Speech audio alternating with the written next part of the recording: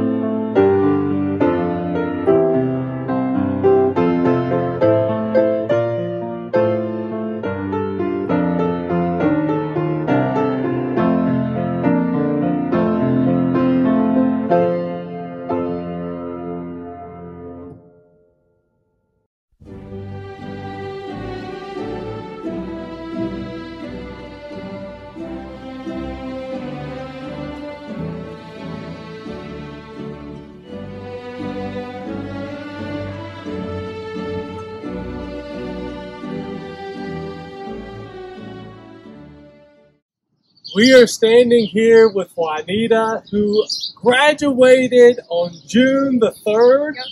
And so she is already a high school graduate. Yep. So how does it feel? I mean, it feels good to be done, especially with everything that's going on. It's good. Good. So we, your church, celebrate this great accomplishment with you.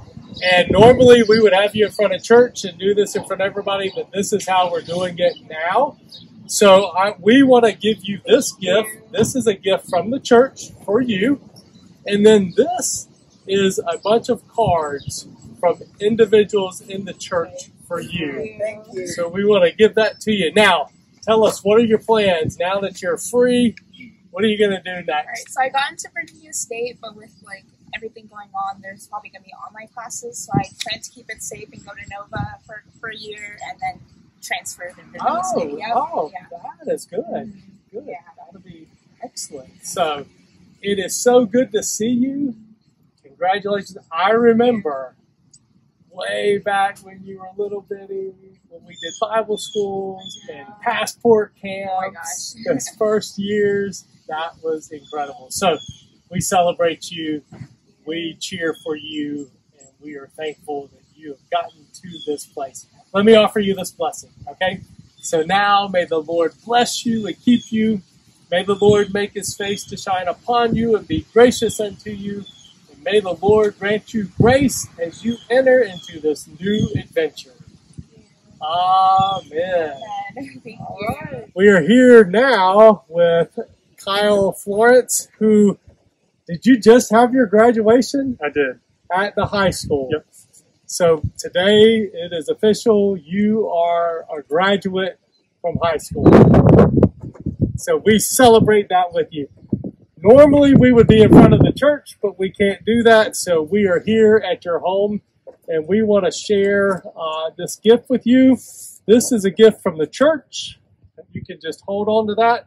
And then this right here are cards. This bag is full of cards from the people from your church who want to celebrate this occasion with you. So we are thankful for you. We're thankful that we have watched you grow up in our church, that we've been able to share in this moment, and we celebrate this great day. So what's next for you? Well, I'm going to go to college at Nova for 2 years and then maybe transfer to Virginia Tech. Oh, that sounds excellent. Well, let me offer you a blessing. So now may the Lord bless you and keep you. May the Lord make his face to shine upon you and be gracious unto you. And may the Lord grant you grace as you embark on your new adventure. Amen. We are excited, Maddie, to celebrate with you your graduation from high school. And you literally just went through the process, right? Just a few minutes ago. I went through the graduation. I just went through the front of the school at my appointment time was 1:40. We just got out. We parked our car. Just got out. They handed me my diploma and everything. They said congratulations. They had the small podium in front. I walked up and as they played the music and took some pictures there, holding my diploma. And then after that, we walked a little to the left and just took some pictures behind the HHS sign. And just did a big step in my life. You are a high school graduate right now. Yeah. All right. Congratulations. Thanks. Well, we, your church, celebrate with you. And at a normal time, we would be at church doing this, but we can't do that. Yeah. But this is a gift to you from your church. Thank you so much. All right. And then this is a bunch of cards from people in the church who want to congratulate you Thank on so your much. gift. So Thank congratulations. Hey, what are you going to do now? What's the future? Oh, oops. Well, I'm just planning on going to Nova because everyone's been suggesting that for me, and also it's a safe and cheap option. Good. And if everything goes according to plan, hopefully I go to like the top colleges like Virginia Tech, James Madison, and just pursue my dream there. That's great. That's wonderful. So we remember when you were shorter than me in Bible school, and we are so glad. Thank you. We celebrate you, and let me offer you this blessing. So now may the Lord bless you and keep you. May the Lord make his face to shine upon you and be gracious unto you. And may the Lord grant you grace as you go forth on this new adventure. Amen. Okay, here we are with Molly Marsh, who we tracked down all the way in Memphis, Tennessee. How are you doing, Molly? Doing good. I mean, obviously, as good as you can be when you're in the middle of quarantine for however many weeks at this point, but we're good. Good. Well, we know that typically we would be in front of the church doing this, and we're sorry that we can't do that.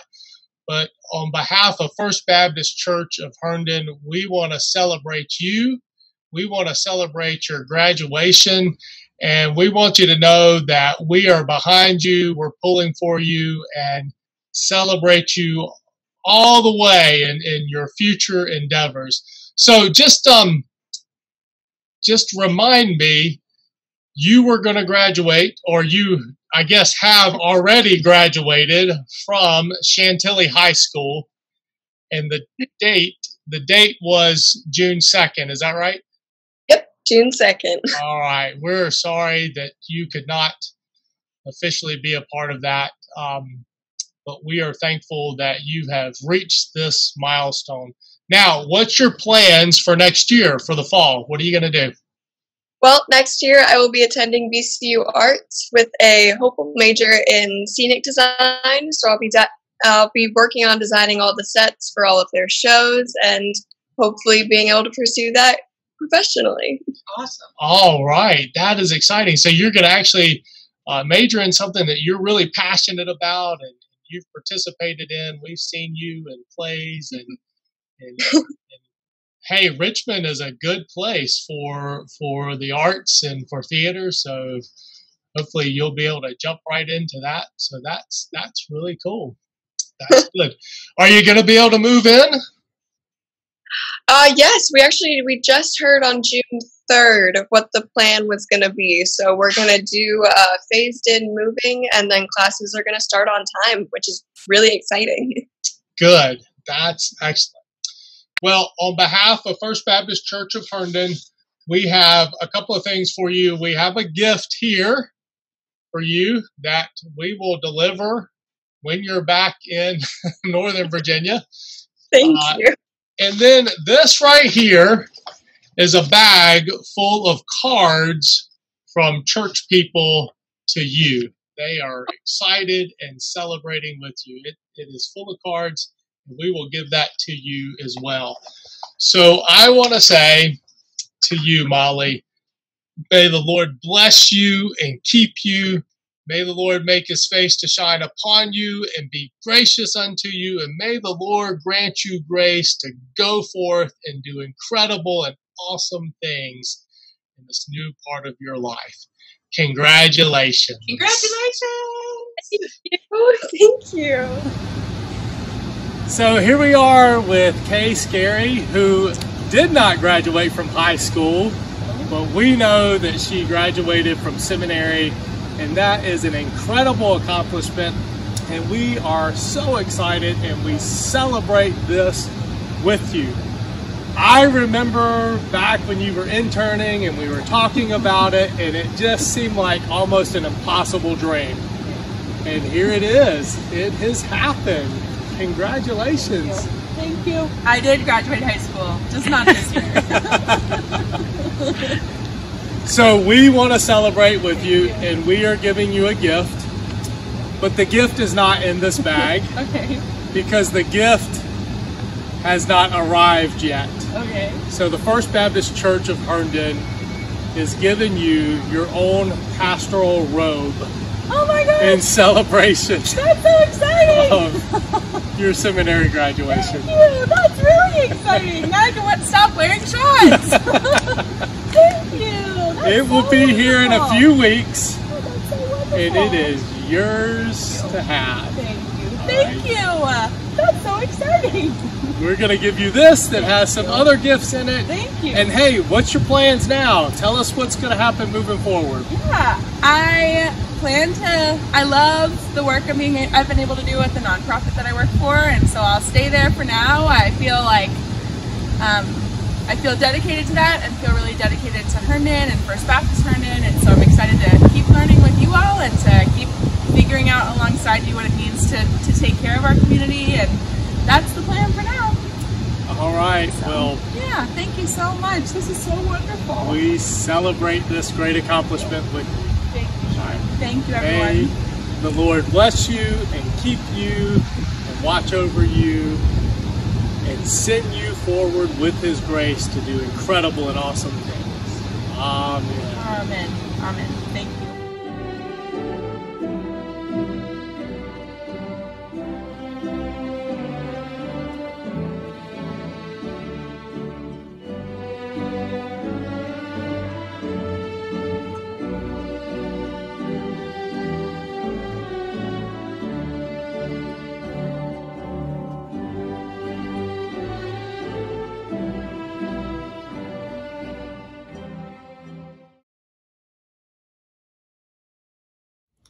I am so thankful for our graduates, and I'm thankful for a church that cares deeply for them and celebrates with them.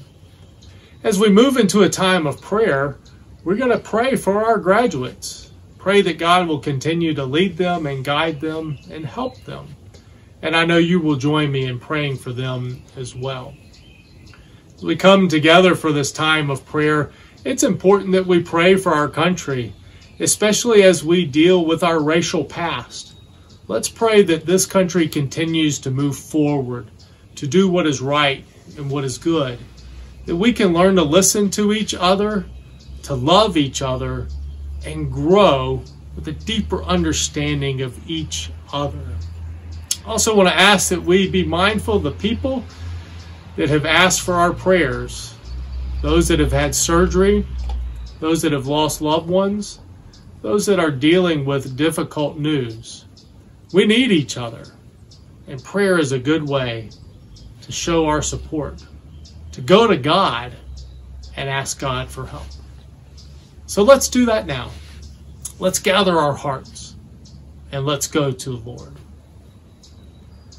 Gracious and almighty God, I give you thanks for the opportunity to be a part in our graduates' lives, and the way that our church was able to minister to them, be with them, and how we celebrate with them now. Lord, we do lift them up to you in prayer. We ask that you continue to guide them, strengthen them, nurture them, and help them as they walk into this new chapter of their lives. Bless them, keep them, and be with them. Gracious Lord, we are thankful that as a church, we celebrate things together. And as we celebrate, we know that you are at work in doing wonderful things. But Lord, we also know that when times are tough, when loved ones are facing difficulties, we can also gather together and pray to you, to ask for your help. So Lord, please continue to be with our friends that are sick and suffering, those that are fighting cancer, those that are trying to recover from surgeries, those that have lost loved ones and are pulling things together. Be with those that are struggling with work right now, that have lost their income.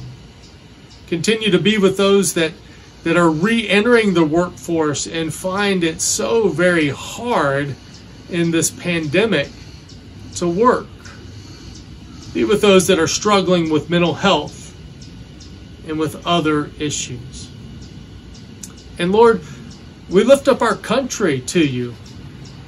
We ask that you would guide us, show us the way to deal with our troubled racial past. Help us to make things right. Help this to be a lasting change, a good change, and show us the way. We give you thanks, Lord. You have promised that you will never leave us, that you're always with us, guiding us and keeping us. So we offer this prayer in the name of the one who taught us to pray, saying, Our Father, who art in heaven, hallowed be thy name. Thy kingdom come, thy will be done, on earth as it is in heaven. Give us this day our daily bread, and forgive us our trespasses as we forgive those who trespass against us. Lead us not into temptation, but deliver us from evil. For thine is the kingdom, and the power, and the glory, forever. Amen. Because of the love of God in Christ Jesus our Lord, there is peace. May the peace of the Lord Jesus Christ be with you. Now, let us share the peace with each other.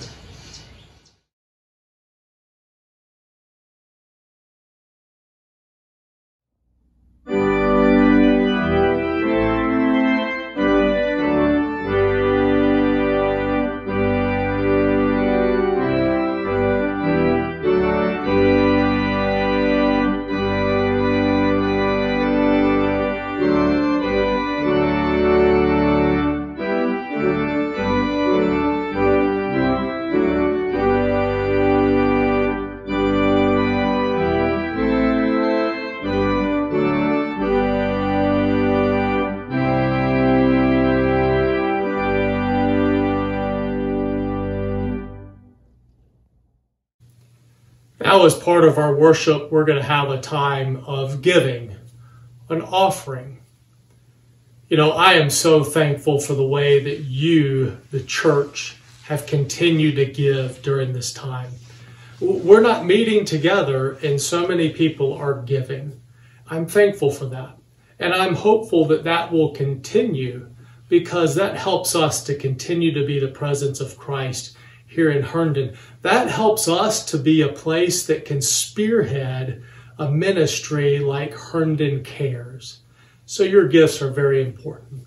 Thank you for the way that you're giving. And I also want us to think about ways that we can give to our neighbors, to our loved ones, and to our friends. Whether it's just a kind word, a smile, a card, a phone call. Let's think about how we can be giving people in this time. All right, let's pray together. Gracious and loving God, we are thankful for the many blessings we've received. In the midst of this terrible pandemic, you are showering us with blessings, and we're thankful for that. And Lord, we want to continue to give. We want to open up our hearts to share our love and your love, our gifts and our abilities. So Lord, we pray that you would bless the offerings that we offer today, that you would bless them to be received, that they may show your glory, and that your kingdom may be seen, felt, tasted, and known throughout our town. Through Jesus Christ our Lord we pray. Amen. Our scripture reading this morning comes from Matthew's Gospel. It's the 9th chapter. And we're going to read the last couple of verses of the 9th chapter and into the 10th chapter. Hear now these words.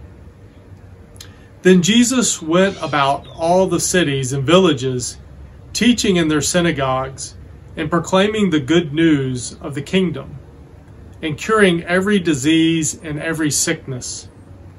When he saw the crowds, he had compassion for them, because they were harassed and helpless, like sheep without a shepherd.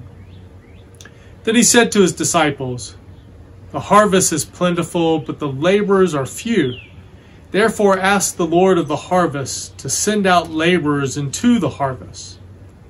Then Jesus summoned his 12 disciples and gave them authority over unclean spirits to cast them out and to cure every disease and every sickness. These are the names of the 12 apostles. First, Simon, also known as Peter, and his brother Andrew. James, son of Zebedee, and his brother John. Philip and Bartholomew. Thomas and Matthew the tax collector. James, son of Alphaeus, and Thaddeus. Simon the Canaanite, and Judas Iscariot, the one who betrayed him. These 12 Jesus sent out with the following instructions. Go therefore among the Gentiles, and enter no town of the Samaritans, but go rather to the lost sheep of the house of Israel. As you go, proclaim the good news. The kingdom of heaven has come near. Cure the sick, raise the dead, cleanse the lepers, cast out demons. You received without payment, give without payment. This is the word of God for the people of God. Thanks be to God.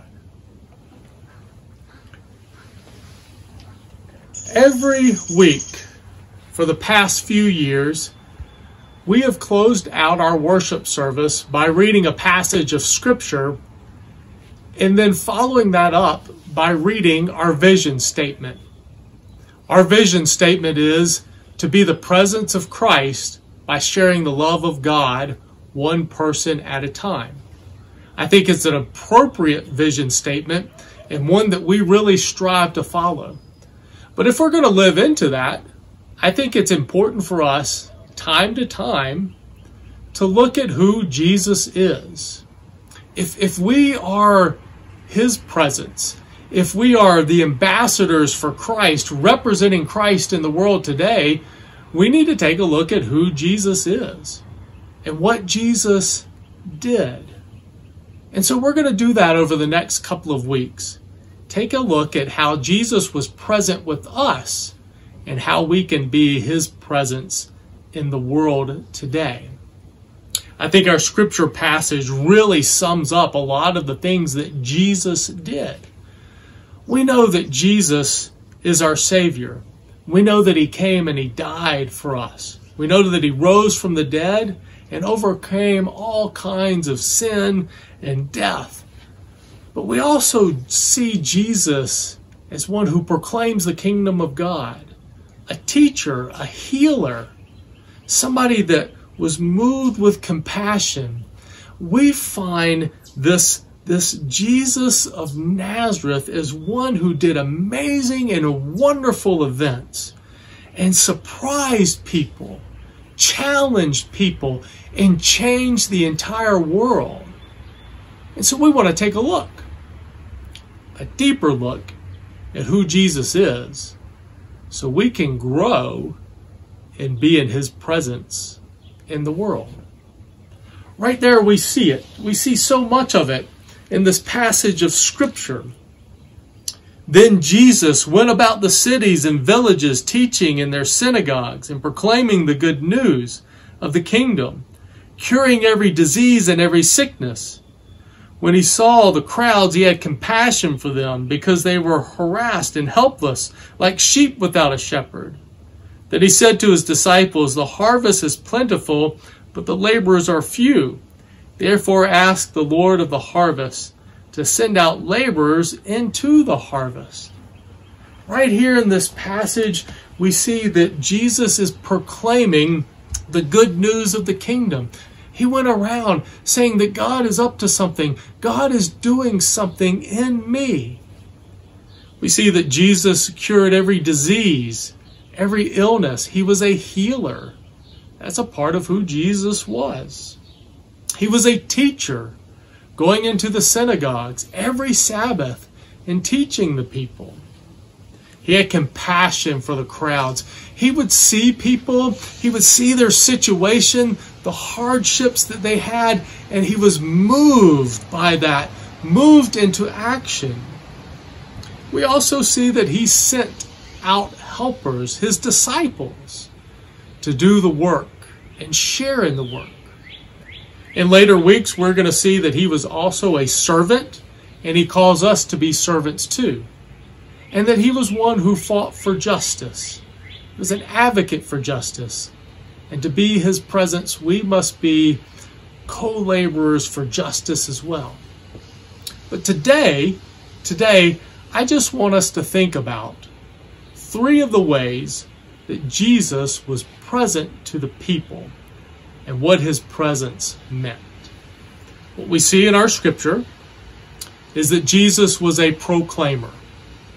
That he went and he proclaimed, the kingdom of God is here. We see that Jesus was a teacher. He was teaching people about God and helping them to understand how God was at work in this moment. And we also see that he is one who was sending people out. So for us to be the presence of Christ means that we need to proclaim the good news. We need to teach people about Jesus, and we need to understand that we are people who are sent by Jesus to share in his work. What does it mean to proclaim?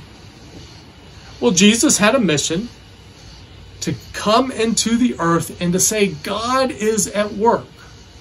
God is working through me. To proclaim it, to name it, to say it, to grab people's attention so that they could pay attention to how God was working in new ways. And so we are called to also proclaim this, to look at our own lives and to see how Jesus touches us and how God's kingdom is present in our lives right now, and to share that with people.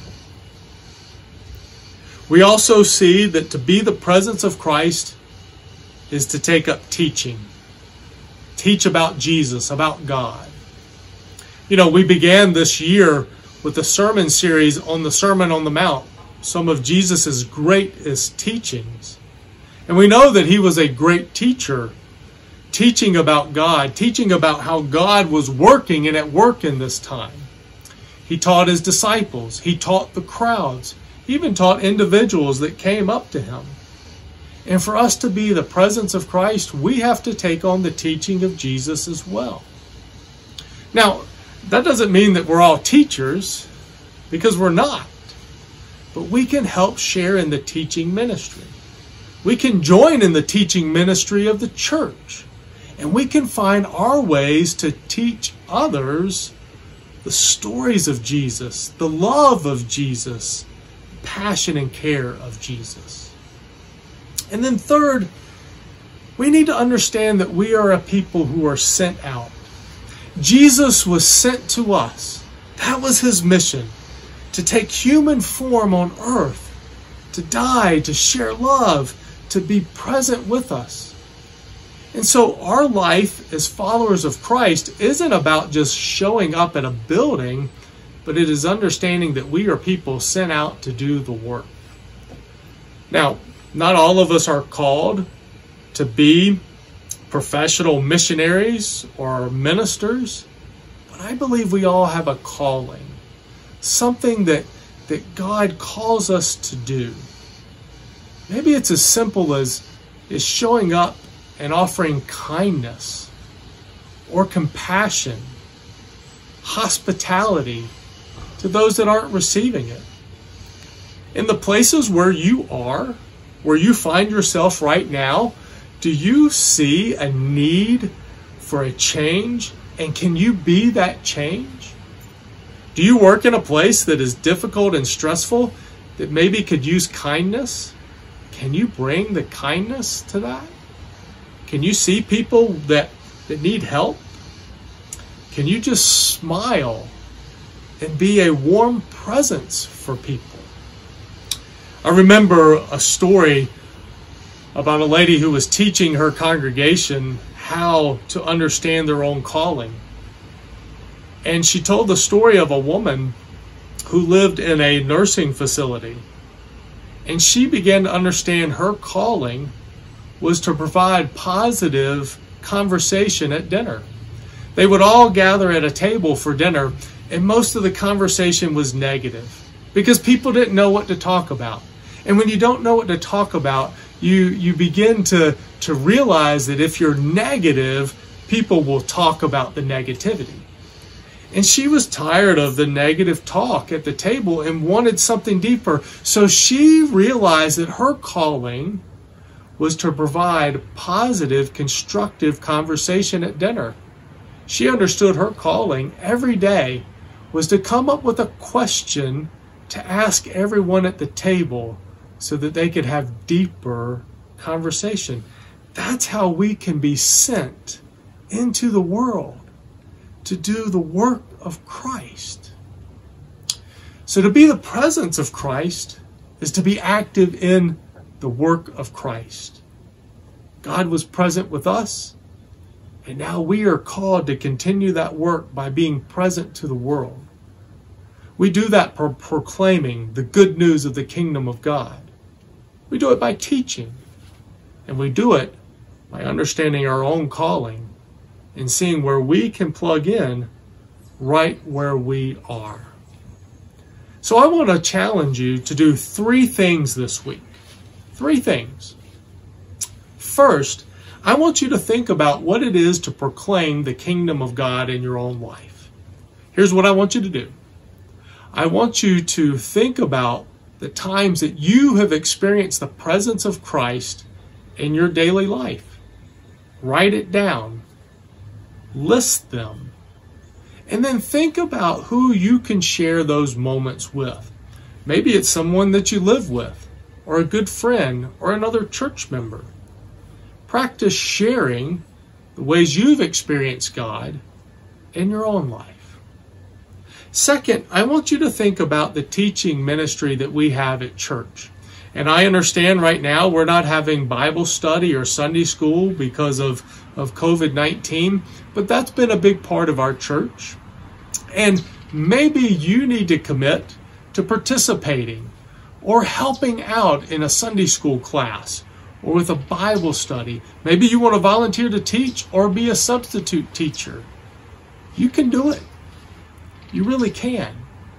Or maybe you need to think about the people that you can teach that are in your own life by just sharing stories about Jesus and asking what they mean and educating people on who Jesus is. And then third, I want you and all of us to take serious our own callings. How can we live out the calling and be sent right where we are? You know, it's interesting in this scripture passage, Jesus told the disciples, I don't want you to go to the Gentiles. I don't want you to go to the Samaritans. I want you to go to your own people right where you are. Of course, he would send them to the Samaritans and to the Gentiles later, but at first, he called them to go right where they are. Where are we? And what is God calling us to do? I want you to think about that. So think about what it is to proclaim and start proclaiming with the people you know. How can you help the teaching ministry of our church?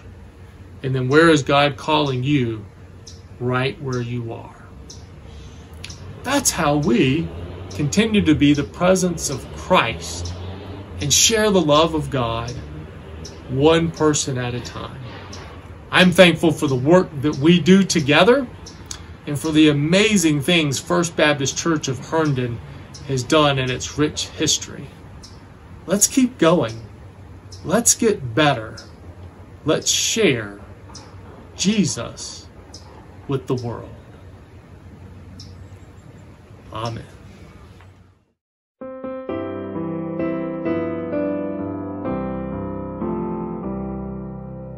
Why should I feel discouraged? Why should the shadows come? Why should my heart be lonely and long for love and home? When